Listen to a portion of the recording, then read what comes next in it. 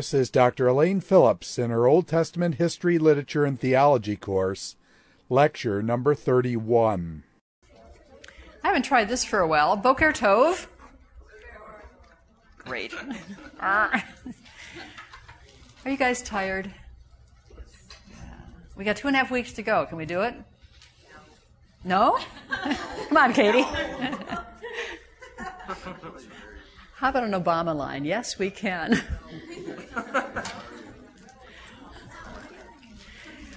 Well, just to add a little more stress, there is an exam on Friday.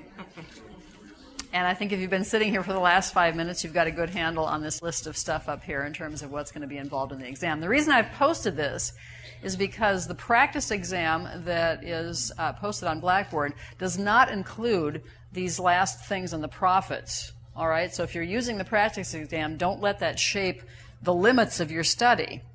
You're going to want to study the material that is included with regard to the specifically named prophets, Hosea right on through Joel there. Okay? If I get around to it, I'll try and post last fall's practice exam too. That might help a little bit. So, any questions on what the exam is covering? Everything from Solomon right on through, Lord willing, Wednesday's lecture, which will deal with Isaiah, Micah, and Joel. Yeah, Nick? The essay question, no, I'm going to let you expand on that a little bit. Okay? No, basically, take the kinds of things that I was talking about last time in terms of our introduction to prophecy and the importance of history, Torah, and the prophets, and then this whole concept that, you know, God uses these people to bring the covenant to bear on their given historical circumstances. That's what I'm going to ask you to do with that. Now, that's not the end of the answer, but, you know, do some work in that area as well. Yeah, good, thanks. Any other questions? I promise not to be so rude as I was to Nick. One more announcement. For those of you who are interested in this, we have a wonderful Jewish community on the North Shore, and there are a fair number of survivors of the Holocaust that are still alive. Every year the number of them dwindles because, of course, they are getting older. When I first came to this area 15 years ago, that number of survivors was probably about 4 times as much as it is now. But at any rate, they do honor the survivors in the North Shore. And if you have Tuesday evening free, I know many of you don't, and as a matter of fact, this year I don't either. But I would encourage you to go because it's a good time of, I don't mean a good time, but it's an important time of our honoring those who survived the Holocaust. The Gordon College Women's Choir is also going to be singing at that, too, for those of you who are members of the Women's Choir. Well, speaking of singing, we didn't sing last time. Let's sing today.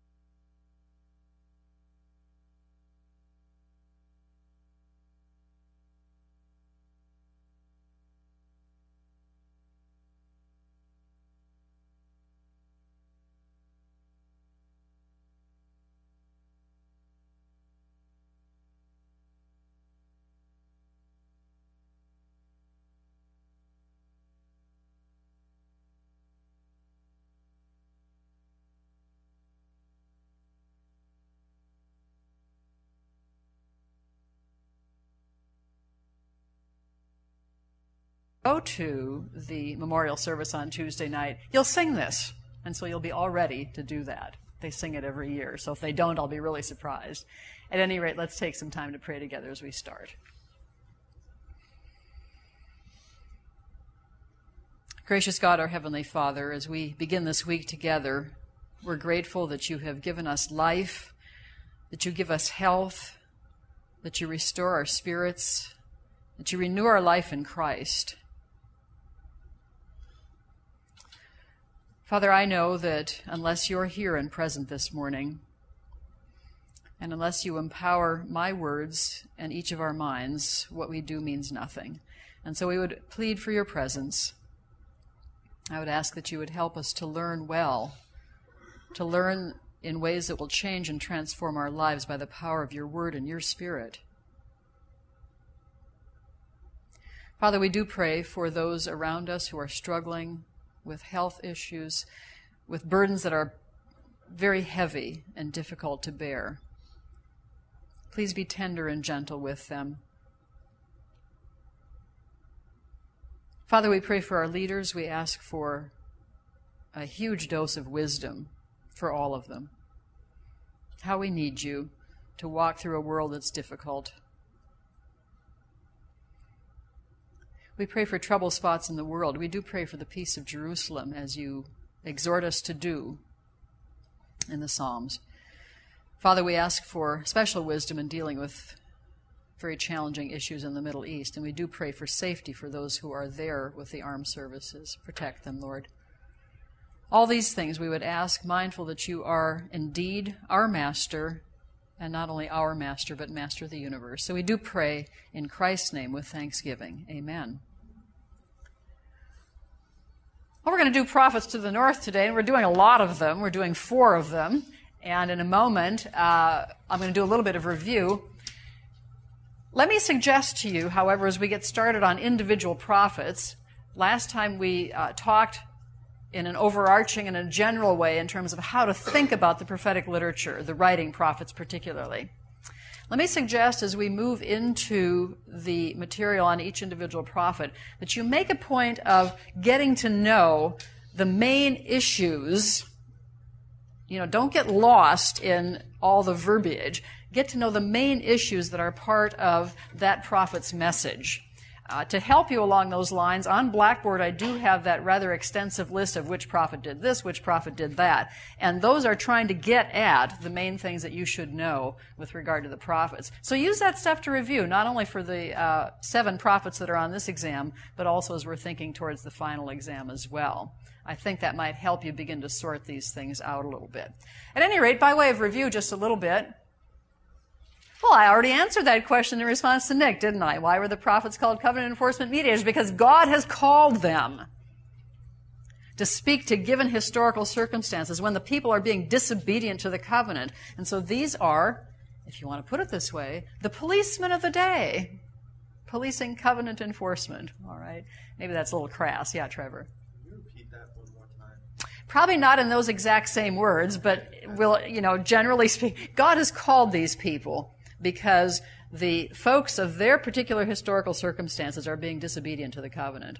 And God is calling them to address that and to warn the people of that particular time. Now, each prophet is going to do it in a different way, and we're going to see a couple of those today as well. And by the way, of course, your exam question on covenant enforcement mediators is going to have you do more than simply regurgitate that definition that I just gave you. So think about how this is going to apply to each particular prophet. That'll be the way you want to deal with this. Well, just another review question. What media did we talk about in terms of how the prophets got their message across to hardened, dull-eared, deaf people? What did they use? PowerPoint? Sorry, didn't say that. Sarah? Symbolic actions. Right. Why is that one so important in terms of what we're doing today? Whom are we studying today? Jonah's one, Amos, Hosea, and, right? Which of those 4 engages in a profound, life-altering symbolic action? Hosea, precisely because he is called to marry a prostitute, about which we're going to speak in a moment. What other media did they use? Certainly symbolic actions.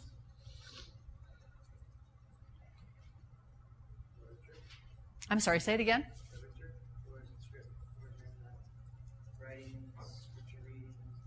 Well, they're certainly uttering oracles, aren't they, which are going to call on previous scriptures, previous Torah. For example, we're going to read Hosea today, and Hosea is going to call their attention to the fact that these people are breaking the Ten Commandments. We'll read sections of chapter 4 where he's alluding to the Ten Commandments, right there in chapter 4. One other thing, what does Amos got at the last 3 chapters, particularly Chelsea? Yeah, he's a shepherd, that's true, but in the last 3 chapters, what characterizes I'm trying not to give it away, the stuff that we've got there? Sarah? Right. I saw the Lord. I saw this. I saw that. And so a lot of the prophets, as we said last time, are seeing visions, dreaming dreams, and that's the way God is addressing some of these issues. And then, of course, those are written down and reported, and therefore that constitutes part of the message. We're going to see a lot of that with Ezekiel as well. So far, so good? All right. Just a little bit in terms of a map to remind ourselves, especially with regard to moving into Jonah. I'm going to deal with these chronologically by and large, and therefore we're starting with Jonah, and you're thinking, what's Nahum doing in there? Well, we're doing Nahum at the end today because we're kind of bookending. Jonah's going to talk to Nineveh, Nahum's going to talk to Nineveh. So even though Nahum's a little bit later than some of the others, we're going to put them together with today. By and large, however, the others are going to be pretty much 8th century prophets. Here's our map. We talked a little while ago, about Assyria and the expansion of Assyria. Here we've got 9th century Assyria, and you may remember, I know I've said this 3 times now, but just to remind you that Assyria is an ugly, brutal empire. And I read you those excerpts from Ashurnasirpal II, who flays people, takes the skins off them, puts those skins on pillars, and does all sorts of other really heinous kinds of things. They're odious, right? And so that's the mindset that Israel has when they're thinking of Assyria. They know how brutal Assyria is. And of course, this gives us maybe a little bit of a feeling why Jonah would hightail it the other direction. Instead of being real keen to go to Nineveh and preach to Nineveh, he's skipping off towards Tarshish. One can understand why when you've got that. And especially by the time we get down to 7th century, we're way out over this way, all right? Later empire. Now, the people we're talking about today are 8th century, and Assyria's on the move.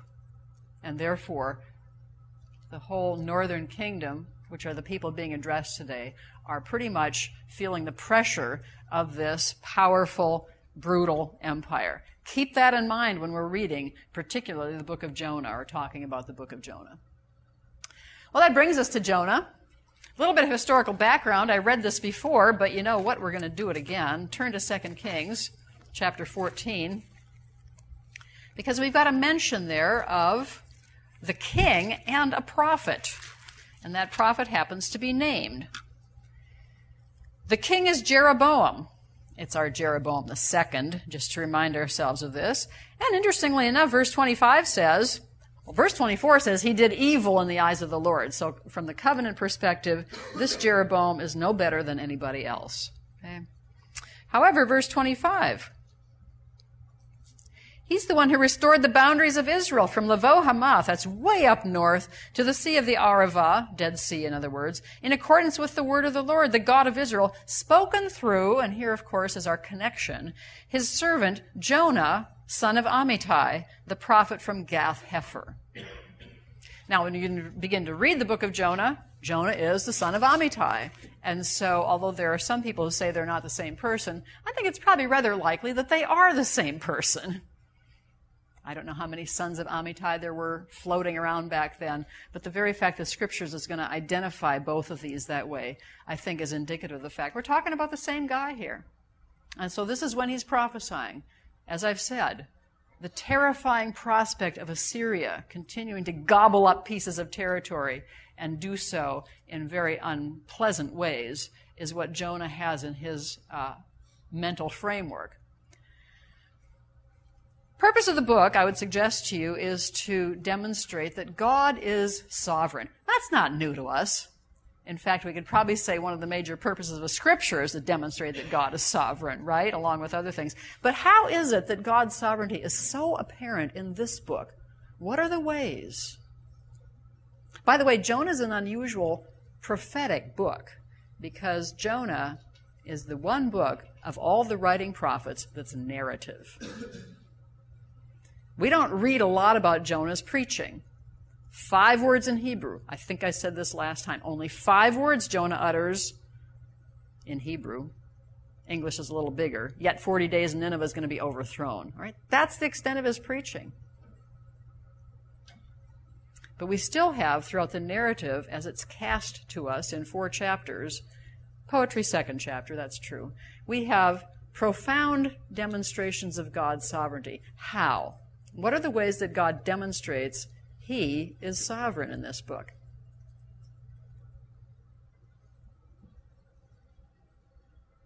Rebecca. Just in the fact that Jonah doesn't want to listen, and regardless of what he wants, God is still forcing him to obey anything.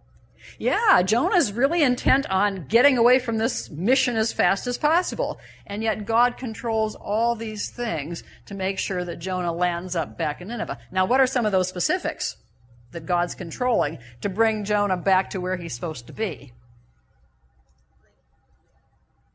The fish, certainly the fish. What else? Yeah, that thing that grows up over him. It's a kikayon in Hebrew, or whatever that is, a gourd, a tree, or something. By the way, Jonah is your classic self-absorbed prophet. He really is. I mean, talk about a piece of psychological jargon from today. Self-absorbed, I mean, we're all concerned not to be self-absorbed, although we usually all are. But Jonah is. He's a very interesting pattern of somebody who's just completely into his own concerns. But what are some of the other ways of sovereignty? Let's get back to that question. We've got, God bringing up this shady tree and then, of course, removing it later on. We've got the fish. What else do we have? What other aspects of nature come into this picture? Yes, Matt. The storm, good. Chelsea, I'll get to you. Right. The sea is under God's control as well.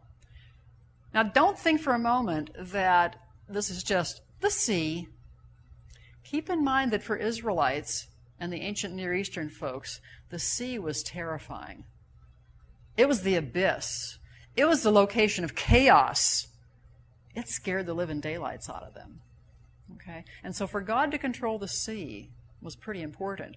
Likewise, just a little bit of a parallel, for Jesus to control the sea when he's on the Sea of Galilee, same kind of thing. You probably did this in New Testament when you were talking about Jesus' control of the sea. Chelsea, what were you going to say? The same thing. Okay, we got the sea, the storm. It starts up, it goes back down again. 2 other things we really need to note.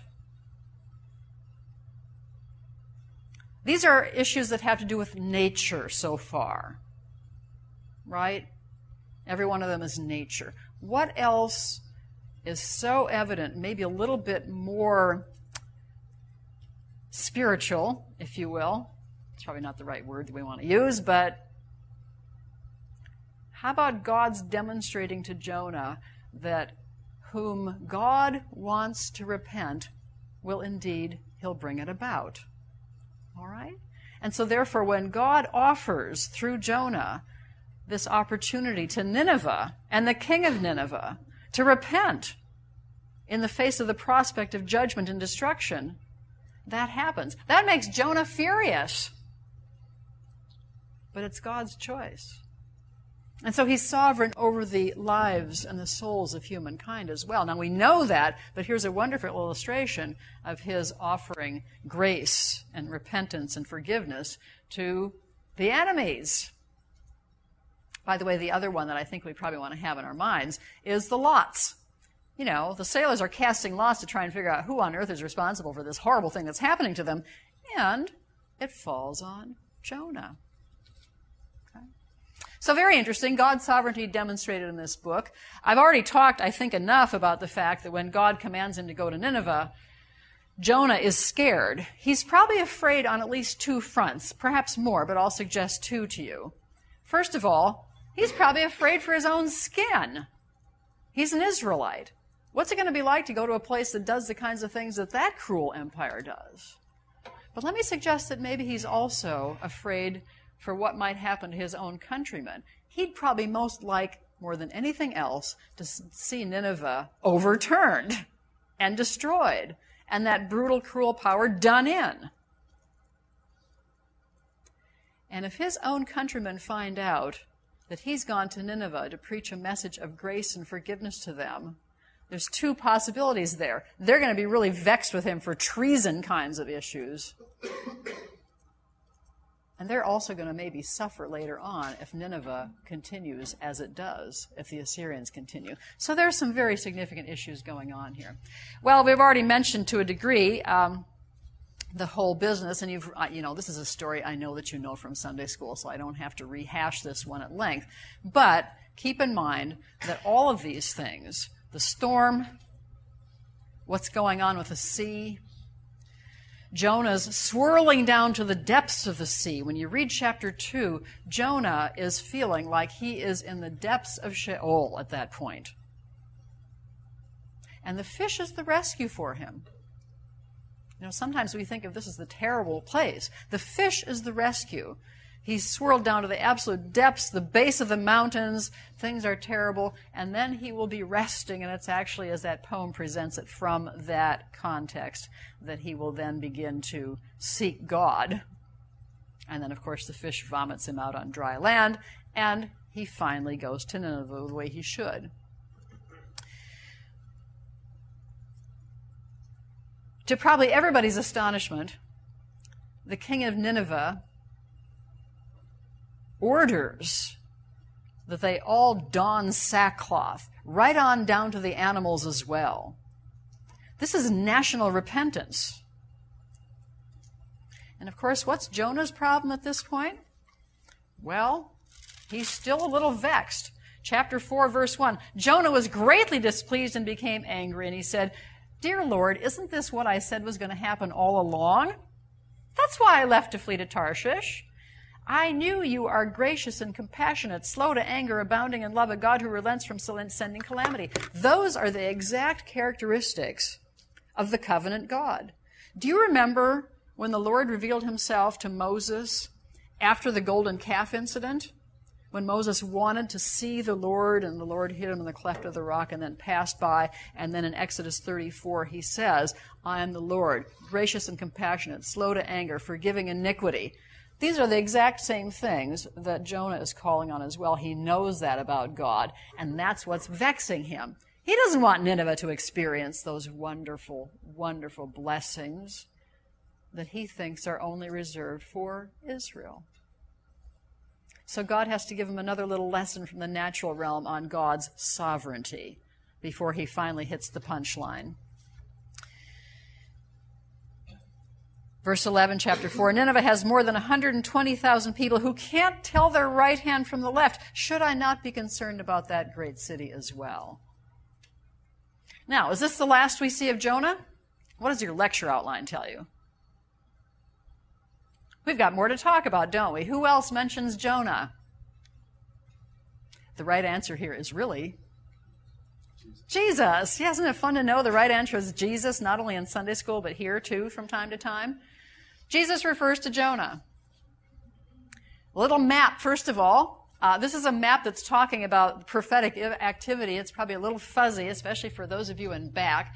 But just in case, Nazareth is right about here, and if you can see it, let's just get this out. Nazareth and Gath-Hepher are next door to each other. Isn't that interesting? And so when Jesus is talking about the sign of Jonah, and I'm going to read Matthew chapter 12 in just a moment, there are parallel passages that I've got for you as well, but in Matthew chapter 12, we've got his longest reference to the sign of Jonah. He's not just sort of picking this out of the sky. He's talking about a prophet who was a next-door neighbor, if you will. We've done this before. Do you remember when Elisha raised the woman's son from the dead in Shunem? And then Jesus raises a widow's son from the dead in Nain, and they're right next door to each other? You know, this is a small country, but these are really, really proximate to each other. And Jesus is drawing on a prophet that lives real near his hometown. Chapter 12, verse, where are we? 38. Pharisees and teachers of the law says, "Teacher, we'd like to see a miraculous sign." By the way, in case you hadn't figured it out yet, They'd been seeing sign after sign after sign after sign after sign. Jesus has been feeding people, healing people, casting out demons. It's not like they haven't seen a sign. They're a hardened generation. That's the point here. And he says, verse 39, a wicked and adulterous generation asks for a miraculous sign. None's going to be given it except the sign of Jonah. As Jonah was 3 days and 3 nights in the belly of a huge fish, so the Son of Man will be 3 days and 3 nights in the heart of the earth. And the men of Nineveh are going to stand up in judgment with this generation and condemn it, for they repented at the preaching of Jonah, and now one greater than Jonah is here. So there's actually 2 signs here in some ways, or 2 things they're supposed to learn. One is Jonah's time spent in the belly of the fish, and as I said a moment ago, that was his rescue from the hell and the torment of swirling around in the abyss. That is a paradigm for Jesus spending that 3 days in the grave. Jesus had already been through the hell and the torment of hanging on the cross and enduring the wrath of God. Those are parallel. When Jesus is in the grave, it's a rest. It's a rest. And then he rises from the dead. Jonah comes out of the fish. I mean, there's some very interesting parallels all along here. And then, of course, the rising up of the men of Nineveh, because they repented even out of their most cruel and brutal backgrounds. And yet the hardness of hearts of the Pharisees and others round about were keeping the people of Jesus' day from repenting. Well, that's Jonah. Are you ready to go on? As you're thinking, yeah, Kaylin. Where's Tarshish? Yeah, probably. Most people are going to locate Tarshish in the general vicinity of Spain. Now, there are some differences of opinion, but that's generally. So the idea is he's heading as far west as was known at that particular point in time. Supposed to go east, zips off to go west instead. Somewhere along the Mediterranean coast, probably. Yeah, he's got time to get to Nineveh all by himself. And by the way, lest you think of that, there's somebody who used to preach a sermon on Jonah that said he arrived in Nineveh looking like he'd all been, white and shriveled because he'd been in the belly of the fish. That's nonsense. It would take him a good half a month to get to Nineveh. The sun would tan him up real well by then. Probably. Did I over-answer your question? Okay. That's Jonah. Let's go on to Amos. Jonah's easy to remember. We've grown up with Jonah in Sunday school. These next are the ones that I'm going to have you think of things to help you remember what Amos is all about. Okay. First of all, we need to do a map again. And we need to do a couple things on this map. Amos is prophesying at about the same time. Another Jeroboam II and Uzziah. This is helpful because Amos actually tells us this. So he's going to be a contemporary. And when did the northern kingdom fall to Assyria? Let's spit that date out. 722. Good. And so Amos is prophesying just about a generation before that's going to happen. Now, a couple other things we want to keep in mind. Amos is a sheep herder and a tender of sycamore fig trees. I can't even talk today. Okay, where's Tekoa? Well, zip zap, we have an arrow right there. Okay, so he's from someone in the southern kingdom. Tekoa's in the tribal area of Judah. Just a little bit of trivia for those of you who might want to think about this. Sycamore fig trees do not grow out around Tekoa. That is a very much shepherding area. The sycamore fig trees would probably be more growing out over in here, Shephelah area, Philistine plain. Some people suggest that Amos was probably a migrant worker. Did sycamore figs at some points in time when the season was right, and then was out over here. This makes him the equivalent of a good blue-collar worker. Okay? He's not one of the court prophet types. Now, he gets called, and he's compelled. He has no choice about it. Let me read for you chapter 3. And I need to leave Matthew and get back to Amos.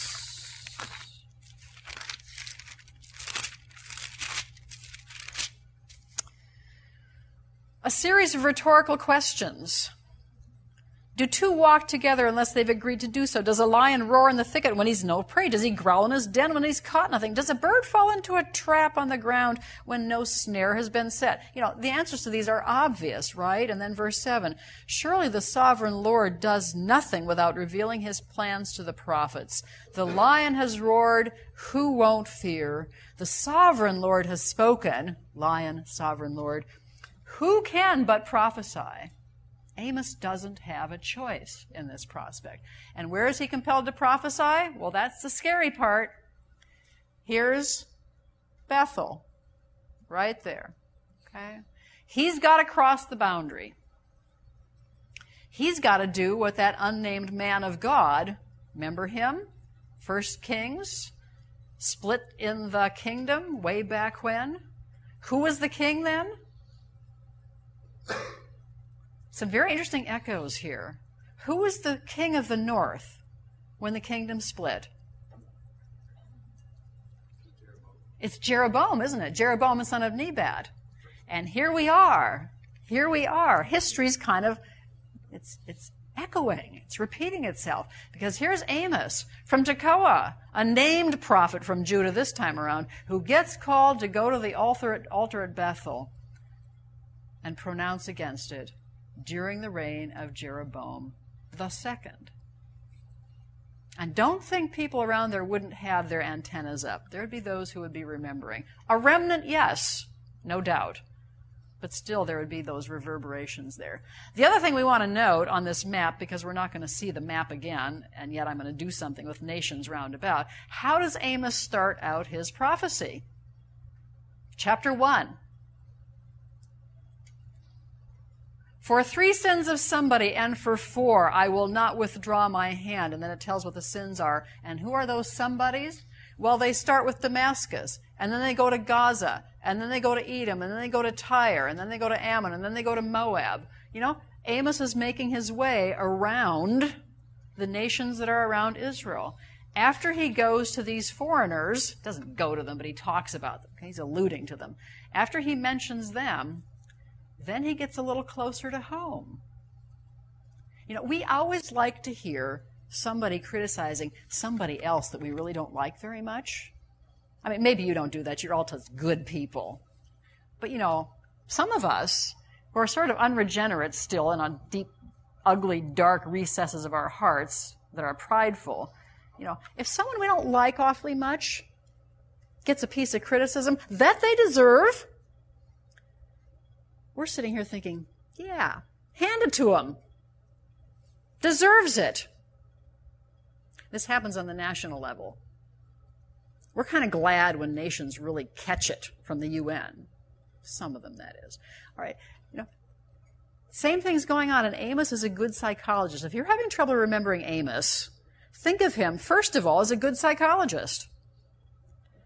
Of course, the Holy Spirit is inspiring this. I know that. But he starts by getting the people's attention.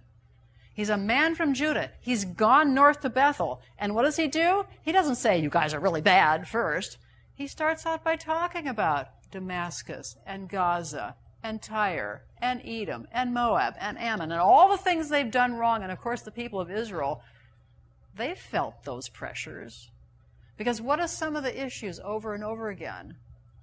This people has engaged in slave trade, selling off God's people.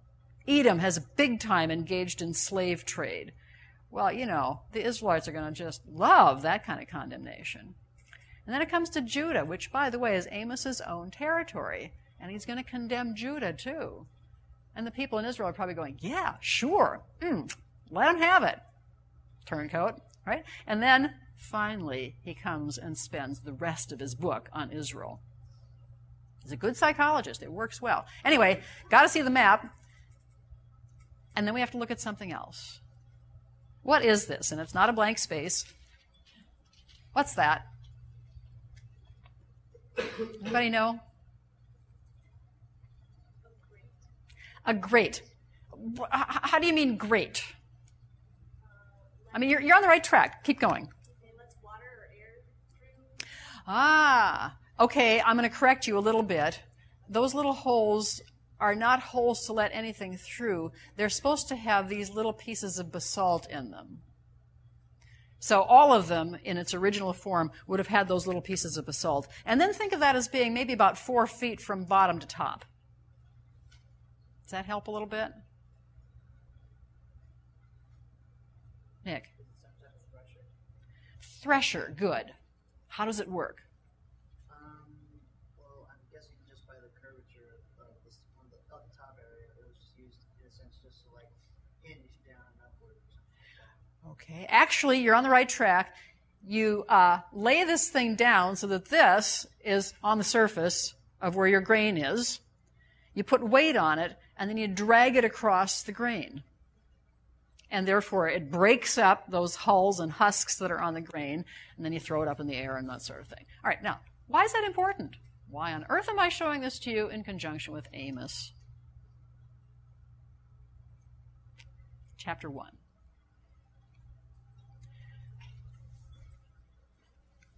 Amos chapter 1.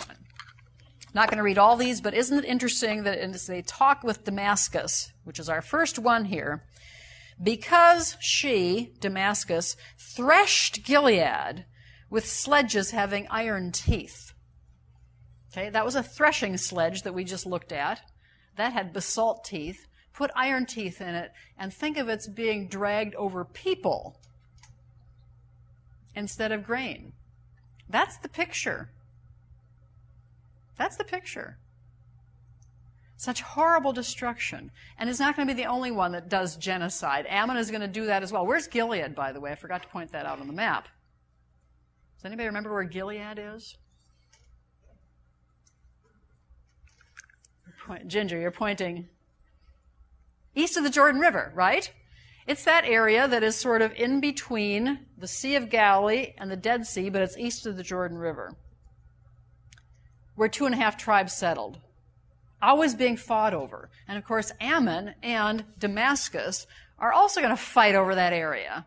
And whenever they have a chance to show their muscle a little bit, they don't do it in a very gracious way. So anyway, here are some of our problem people and the things they did wrong. Damascus, genocide, those kinds of issues. Philistia, selling Hebrew slaves. Notice who the slave trader is. Edom here. Tyre, selling whole communities. Edom. Edom seems to be very much involved in this slave trade issue. And again, these are not old issues. If you follow anything on international news, you know that sex slave trade is a big deal right now. Okay? There's still stuff going on like this. The prophets, as I said on Friday, are timely. They are timely. Their message is timely. Edom pursuing his brother. Who's his brother? Jacob, of course, the descendants of Jacob, the Israelites. So the Edomites and the Israelites not getting along. Ammon, destruction of Gilead. Moab, vengeance and hatred. Judah. Oh, well, all Judah did was reject the Torah. Not nearly so bad, right? Wrong. It's when a people rejects the Torah that they have begun down that horrible slope that lands them up where these other people were. Because we need the Torah to keep ourselves on the right track in terms of our own personal righteousness and our own social systems. Okay. Judah rejected the Torah and embraced idolatry. That's the first chapter plus a little bit of the second chapter. And as I said, that's how Amos starts. And then he spends all the rest of his message on Israel.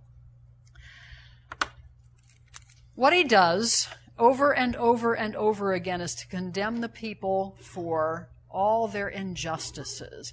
If you want to preach a message on social injustice, because of course that's all the big thing right now. We all talk in social justice. And I'm nothing against social justice. I'd like to see the equivalent time given to personal righteousness. I really would. But if you want to preach a message on social justice, go to Amos. It's there. Because people were using other people in every way you could possibly imagine. All right? And there's obviously the idolatry there. There's complacency. Amos is our wonderful prophet who, in chapter 4, verse 1, says, "Hear this, you cows of Bashan," on Mount Samaria, "you women who oppress the poor and crush the needy, and say to your husbands, 'Bring us some drinks.'" Okay? Just the most heinous, self-serving, complacent, head-in-the-sand types. So anyway, Amos is very helpful in that way.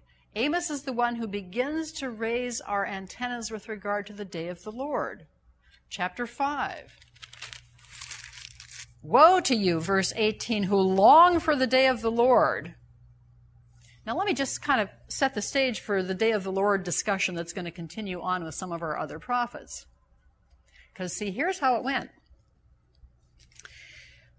When the Israelites had in their mind the day of the Lord, they were thinking of it as follows.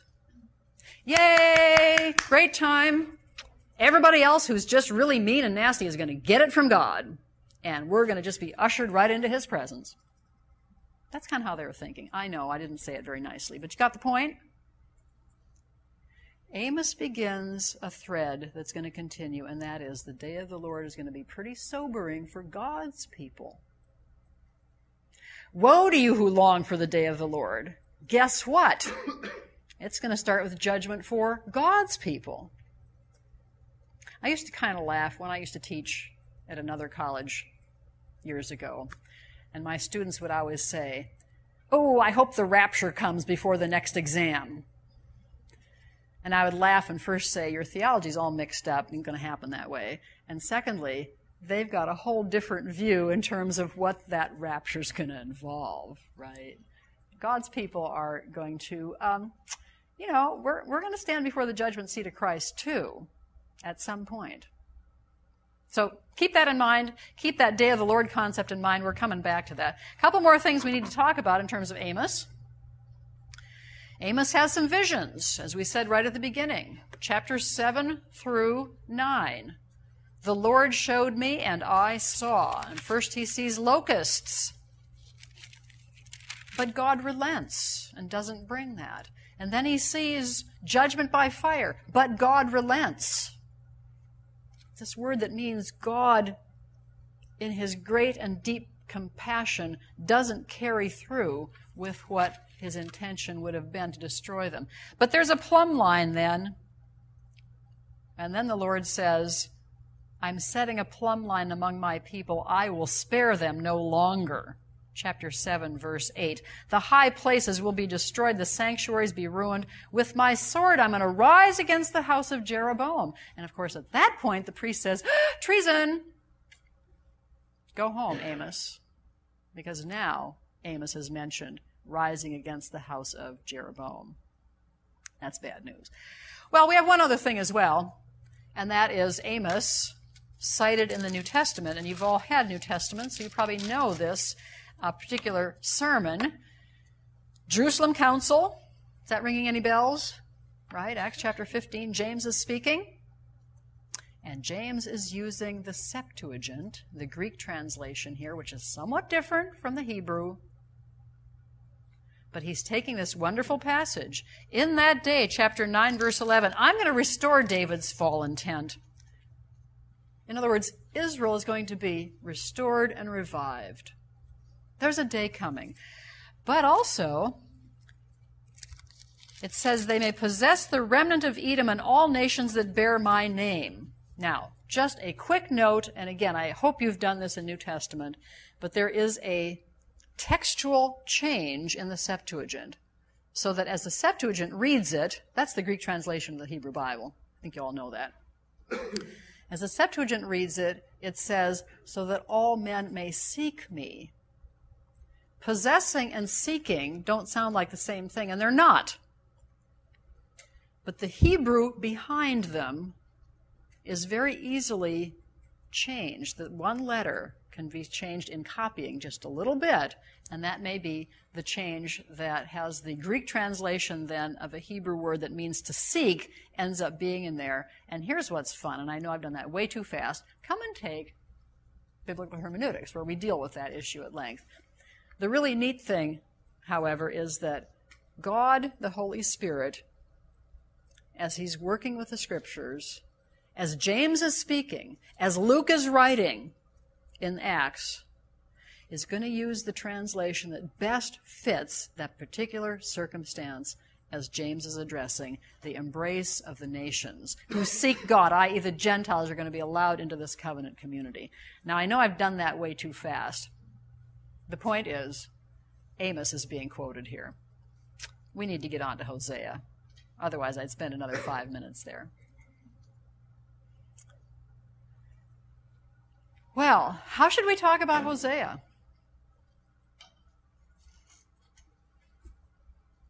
What thing are you going to remember about Hosea? If we're thinking of these, these major bullets to try and remember our minor prophets, what are you going to remember Hosea by? Trevor? The symbolism in his calling. Yeah, his marriage to a prostitute. That's what we want to think of, and then we want to think of God as the wounded lover, because that's exactly what's going on here, and Hosea does it very poignantly. He's also talking, preaching, speaking, prophesying, and living his life in the context of Jeroboam. Chapter 1, verse 1. During the reign of Jeroboam, son of Jehoash, king of Israel.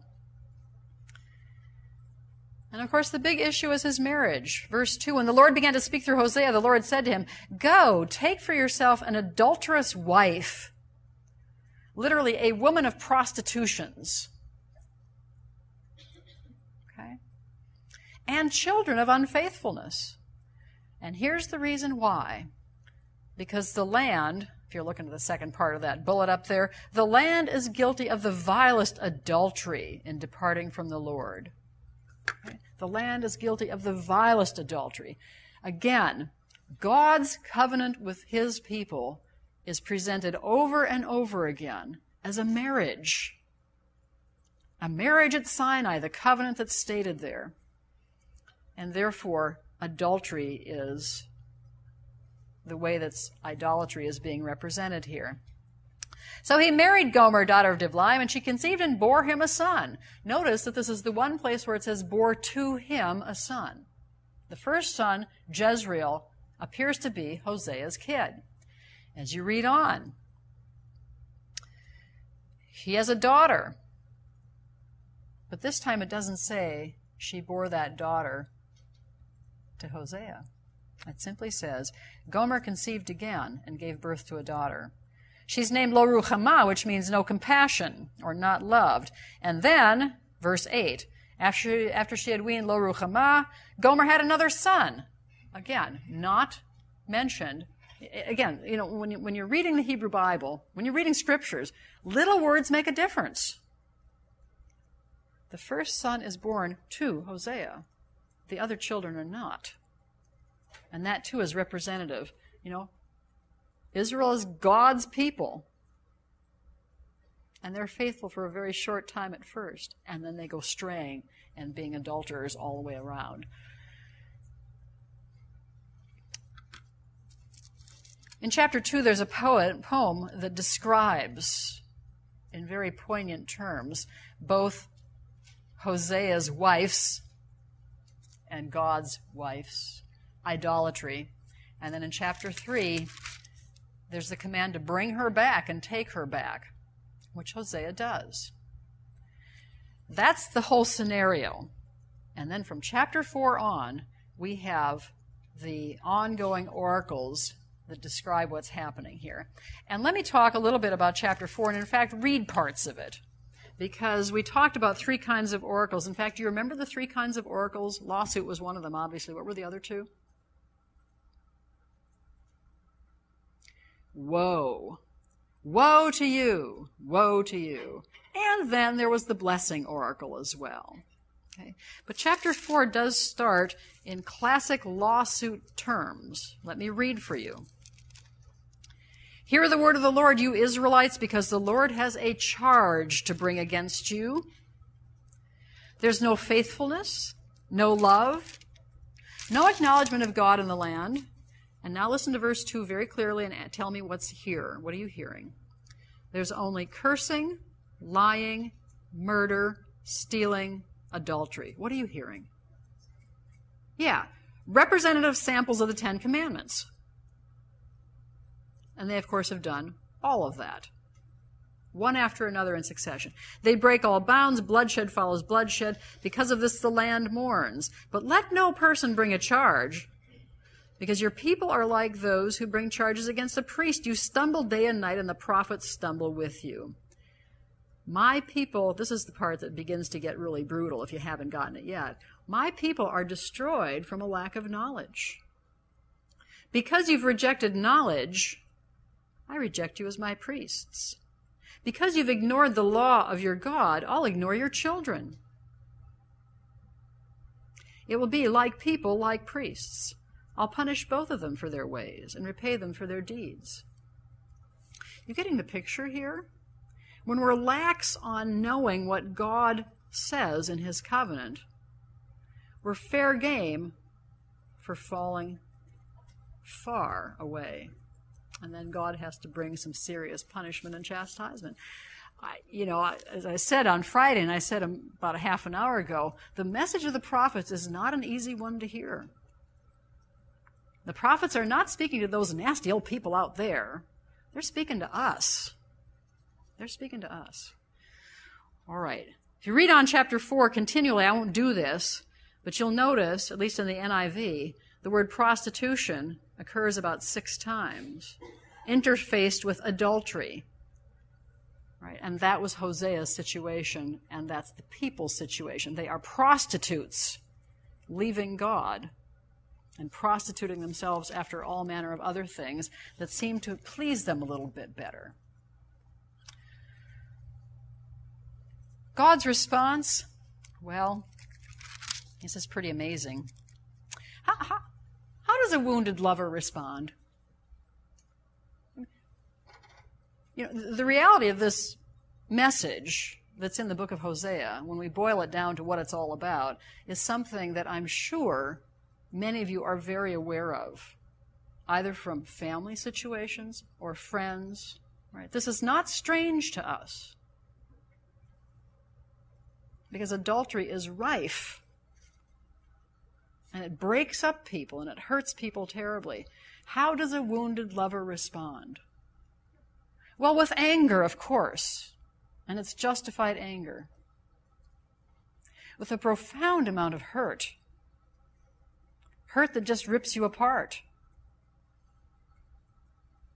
With a desire to punish in some way. And yet, if the person is really a lover who is committed by vows to that covenant, with a willingness to keep on loving in spite of it all. And that's how God does this. Look at some of the illustrations of it. Chapter 5, verse 12. I'm a moth to Ephraim, like a rot to the people of Judah. What are moths like? They're little insects and they bother you a little bit, right? Flip them away. They eat your wool clothes, and they do it insidiously, quietly, until suddenly you open up this wonderful scarf, and it's got holes in it. Rot's the same way. Quiet, destructive. God says, I'm going to be like that. But you know what? The people don't pay too much attention because it's too quiet. So he goes on and he says, verse 14, I'm going to be like a lion to Ephraim, like a great lion to Judah. I'll tear them to pieces. I'll go away. Then I'll go back to my place until they admit their guilt, and then they will seek my face. They will earnestly seek me. Okay? God, tries to get their attention quietly. They continue to go their own way, and finally slaps them upside the head until they admit their guilt. That's one way he responds. But let's look at a couple of other ones as well. And again, I don't have time to read all of them. They seem to have been engaged quite a bit in all the right words and all the right activities. But God says in chapter 6, verse 6, I desire mercy, not sacrifice, acknowledgement of God rather than burnt offerings. Don't just go doing all your stuff and call it enough. Mercy. Okay? Repentance. That's what Hosea and God are seeking. Well, he goes on. Chapter 9, verse 15. I hated them. I'll no longer love them. And yet, interestingly enough, when you get to chapter 11, verse 8, how can I give you up, Ephraim? How can I hand you over, Israel? How can I treat you this way? My heart is changed within me. My compassion is aroused. I won't carry out my fierce anger. I won't devastate Ephraim again. For I am God, not a man. I'm the Holy One among you. I will not come in wrath. Now, there's a lot of stuff in between there. But you see, all those emotions that I just described to you a moment ago, that you bullets for, the message of Hosea spells those out. And we see God demonstrating all of them as well, with his profound love, even for this wayward people. Well, we need to keep on. Hosea mentions, or is mentioned quite a bit in the New Testament. I'll just run through these fast. You can look them up on your own. The whole idea of not my people, and yet my people, that thing that we saw in chapter 1 and in chapter 2 at the end. Paul's going to pick up on that in Romans with regard to Jews and Gentiles, and Peter will also use the expression, although he's going to keep it pretty much in the construct of Jewish believers. The passage I just read to you, Jesus will say in the face of people who are, well, seem to be kind of resting on their activities that they do. And Jesus says, no, I desire mercy, not sacrifice. Matthew, as he's describing the fact that Jesus' parents went down to Egypt and didn't come back until the death of Herod. Out of Egypt have I called my son, chapter 11, verse 1. Now, in Hosea, that's talking about the Israelites being taken out of Egypt as the whole Exodus paradigm, their redemption from that context. Matthew's going to use it to demonstrate that in Jesus' life, in his place as God incarnate, he is going to relive or embody national Israel and the experiences of national Israel.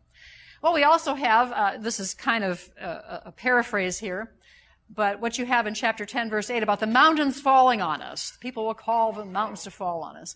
That's going to show up both in Luke 23 and also in Revelation in terms of last judgment. And then finally in our wonderful passage that you studied in New Testament, 1 Corinthians 15, the classic passage on the resurrection.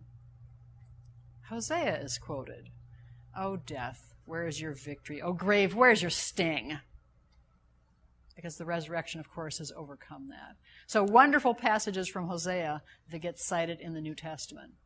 Now, we're not done. This is our section of prophets who are 8th century prophets, talking primarily to the north. But as I said, we want to bookend our Jonah experience with just one quick look at Nahum. 3 chapters. Gets kind of lost there sometimes. Nahum is our prophet. We don't know where he's from. It says he's an Elkoshite, but we don't know where that is. What we can figure out is a window. That's my second bullet up there. A window during which he prophesied. Don't have precise things, but we get a window because he's prophesying the fall of Nineveh, and we know that Nineveh fell in 612 BC to the Babylonians. And, interestingly enough, he mentions No Ammon, which is the Hebrew Bible name for Thebes. And we know from outside sources that that fell in 650. And because he mentions that and mentions the fall of it in chapter 3, then we know that he's prophesying after that. So sometime in that little window. Now I can tell you, although I don't have time to describe it, that we do have, interestingly enough, some extra biblical sources that talk about the fall of Nineveh. Babylonian Chronicles, one place we can go. There's also some good archaeological evidence. And what's fun is that what you see described in Nahum about outer cities and fortresses being plucked off like fruit, about the river playing a key part in actually breaking down and flooding the city, those are alluded to in Nahum, very poetic fashion. You see those unfolding in the Babylonian Chronicles, and also the archaeology allows us a little look at that as well. Well, as you read this book, you know what? It works poetically. It works poetically. In English, you can do it a little bit, even more so in Hebrew. As you read the chapter, it sounds like war. It's not long, flowing, poetic sentences that are exalted. It's punchy, 2 and 3 words, galloping horses, swords flashing. Okay? It's the kind of thing that you would expect, very short, very choppy. The poetry is used to convey the message. What's the message? Well, very briefly, chapter 1 talks about the sovereignty of God over and over and over again. In fact, chapter 1's a little bit troubling to some of us who like to put God in a nice box. You know, our God we reduce to being, well, just kind of what we want him to be. And he certainly is nice and good. Nahum throws that picture all out of kilter. In the first couple of verses, we have a God who takes vengeance. And the word avenge is mentioned 3 times right away. This is a God who avenges, and particularly avenges the damage and the destruction done to his people. And that's the second part of this. Nineveh will end violently, and it'll end violently because they have done the kinds of atrocities that I read to you about a week ago. Well, on that happy note, you know, most of the prophets were going to end on pretty sobering notes. But that's all right. Perhaps we need that from time to time. See you on Wednesday when we'll pick up with Isaiah, an absolute favorite.